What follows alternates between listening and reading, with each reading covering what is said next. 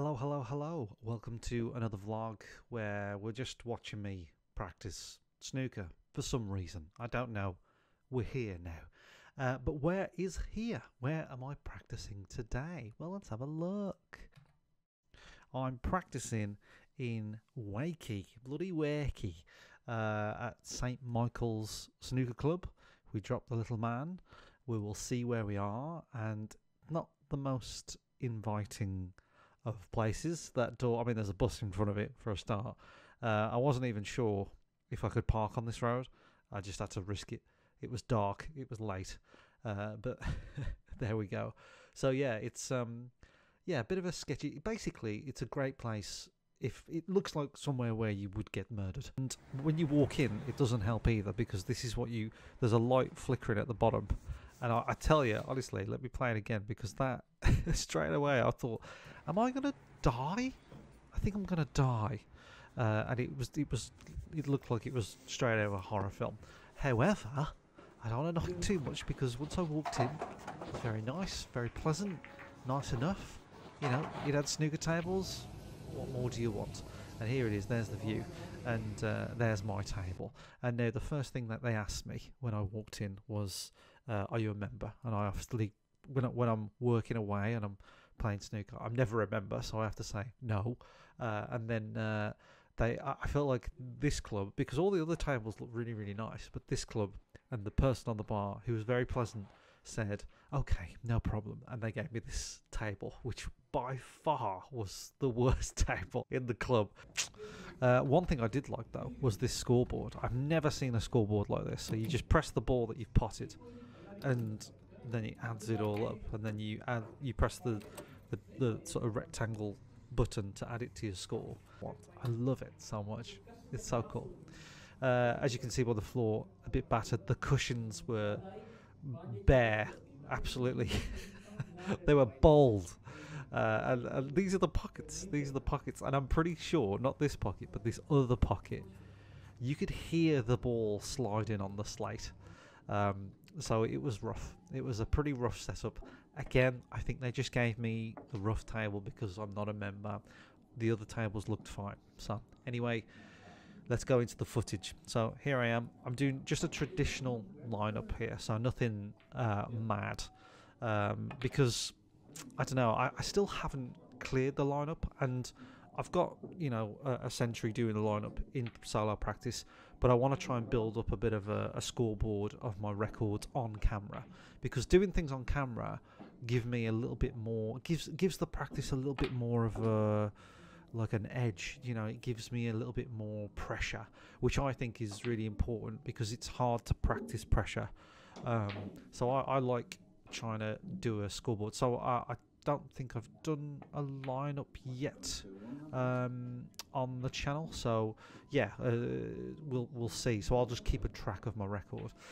So it's a pretty standard lineup: 2 below the black, 2 reds below the black, 5 between the pink and black, 6 between the blue and pink, and then 2 above the blue. That's the way I do a sort of standard lineup.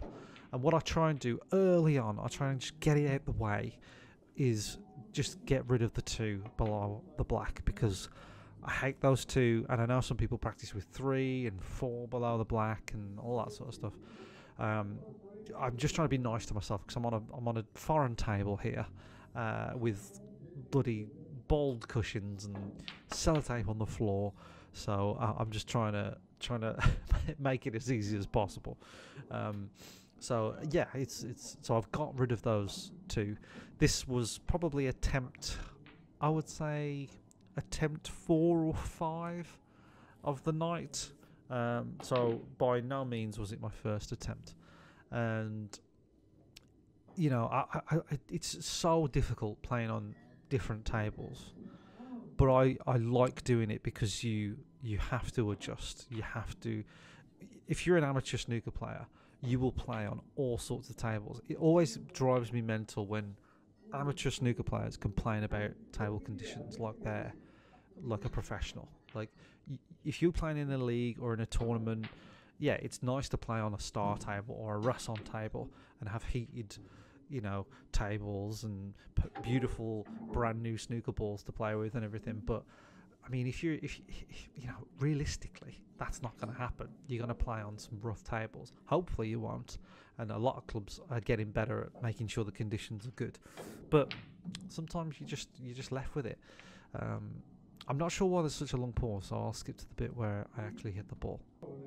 Yeah, there you go. I don't know why there was such a long pause. I must have been waiting for someone to take a shot. Anyway, what was I saying? Something about balls, stroking balls, touching balls. I can't remember. Snooker tables, conditions. So yeah, this table was rough, and yeah, there's a bit of. I'm using a 360 camera here, so you can see there's a little bit of, I don't know, sort of where the one camera stops and the other one takes over. You can see there's a little bit of a weird blurring line, so there's a bit of a double effect sometimes. So what we're on a 33 so far, and the thing with the lineup is that's a bad shot, isn't it? Jesus Christ, right on the cush. Get your hand on the table, Mike. Always got the AirPods on when I'm practicing, but yeah, I think with the lineup, I think what it's good for, because some people say, oh, it's a bit easy, is it proper practice? Look at that, did you see that? There's a bit there where the blue wobbled back on its spot. Watch this, I hit the blue.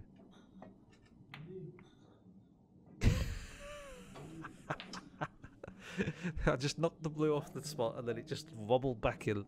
Those are the conditions we're playing with. I forgot what I was saying again. Something about complete bollocks. Yeah, the lineup. It's good for just knocking balls in a row, because when you want to practice, really, especially before a match, all you want to do is get the muscle memory going.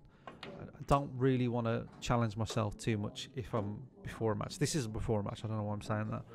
But even if I'm not playing that well, I'm just, I just want to get that arm going. I want to get some muscle memory. So really knocking in something over a century on a lineup is for me like I should be doing that, quite regular. At least once every time I play a practice session on my arm. Doesn't always happen, but we give these things a go. I'm trying to say things that are useful. They're quite loud on the next table. I always put my music on, my AirPods on, because I get easily distracted. Well, that wasn't a very good shot, was it? A cannon into the red. Wasn't intentional. Now I've messed up that bottom red because I don't think it goes. Does it go? Does it go into the left bottom? See, this was quite a while ago as well, so the fun thing is that I have no idea what's happening. I edited the score and everything about 2 weeks ago, so I don't know what's going to happen next. Oh, it does go. Well done. Look at me. Oh, and I roll it forward for the black. I wear the AirPods just because I get very easily distracted, and I get very easily, I don't know, like I'm listening to like other people's conversations, and yeah, I'm a nightmare for it. I do it all the time. It's not something I'm proud of, but I listen to other people talk and I get distracted with things, so I have to put the AirPods in. I have to sort of drift away, which I suppose you could argue, well, you can't do that in a match, but usually snooker tends to be, if you're in a competition, tends to be in a quieter room, so there's a bit of quiet there. So this is the point really where I could have gone, I might go on that other table, and I did think about it, but I didn't do it. So 69 break, always tricky those pinks, especially when I'm leaning over like that. As a right-handed player, that was tricky from that angle. I tend to miss them. I tend to miss pinks when the white is by the middle and I've got to pot it in the corner. And I've started to hit the ball a bit harder on those ones instead of rolling them in, but really it's just about queuing straight. So another red. We're on 75. So I don't actually remember if I get to a century on this sesh. I didn't look. As I said, I sort of edited this quite a bit ago, so don't really remember. But we're on an 82, and if I can get rid of this red, we're on the reds at the top, which is fun. Yeah. Oh, I've left myself a high black, which is brave. Brave of me. So what do I do? Well, oh no, I didn't pot it. That was the dodgy pocket, by the way. That's the dodgy pocket. That's probably, yeah, that might have been the best that I did all night. 83. So it looks like I just carry on, but I'm mad. Look at that. You can tell I'm mad. That's a sign of frustration because I just screwed it in, and it actually worked out really, really well. Yeah, so 83, not bad. Can't complain.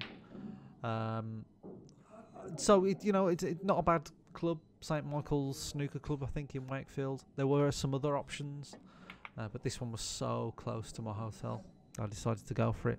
So yeah, getting that's my record so far on a normal lineup on camera is 83. Let's see if I can beat that next time.